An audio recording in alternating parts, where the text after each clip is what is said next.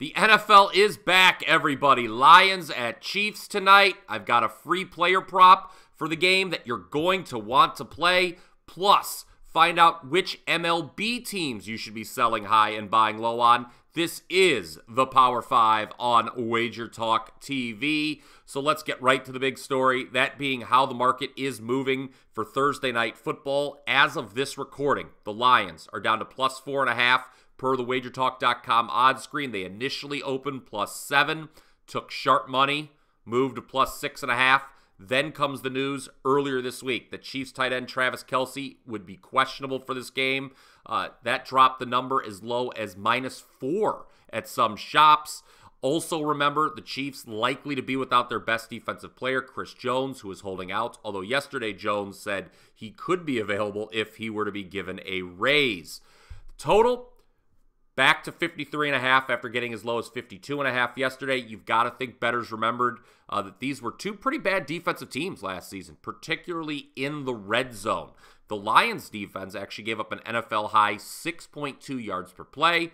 Also, no defense, save for Tennessee's, got thrown on more than Kansas City in 2022. Just something to consider there. Let me know in the comments section what your favorite bet is for opening night of the NFL. I'm going to be coming back to this game in just a few minutes with a free player prop. But first, let's transition to Major League Baseball. Just 1-2 on the show yesterday after going 8-1 the previous 3 shows.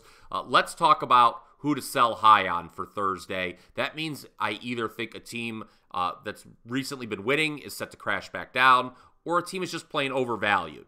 For Thursday, I'm looking at the Seattle Mariners. Now, they've certainly been hot over the last month, but the M's have started their current road trip with a 2-4 record. And I don't think they should be favored tonight in Tampa Bay, where the Rays are 47-24 on the year. That's the best home mark in the American League, oh, by the way. Luis Castillo's going against Zach Littell. That seems to be an edge on paper for Seattle.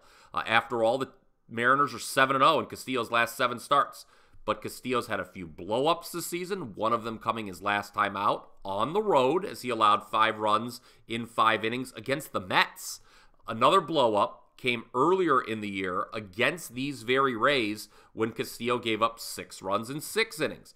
This is just going to be the second game all season, perhaps, that Tampa Bay closes as a home dog of plus 105 or higher.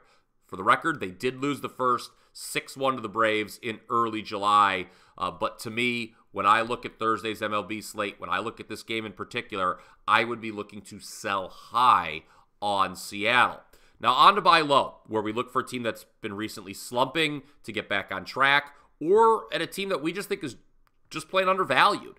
Baltimore was the call yesterday, as they, again, were too cheap on the money line versus the Angels to pass up. For tonight, I'm looking at the Dodgers, who have lost the first 2 games in Miami and 5 of their last 6 games overall.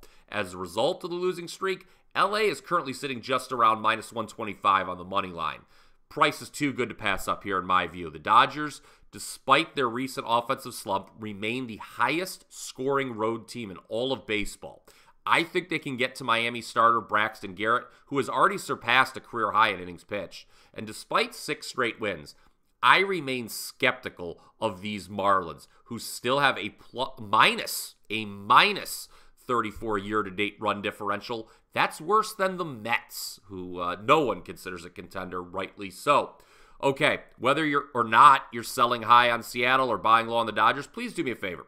Go ahead and smash that like button. Let me know if you're enjoying the Power 5 here on WagerTalk TV. Yesterday, I talked about all the great feedback this show has been getting. Would love to see that continue. And remember to subscribe to the WagerTalk YouTube channel. A ton of great sports betting content here each and every single day, including WagerTalk today with Teddy and Prez, and First Pitch later today. I'm going to be on both of those shows.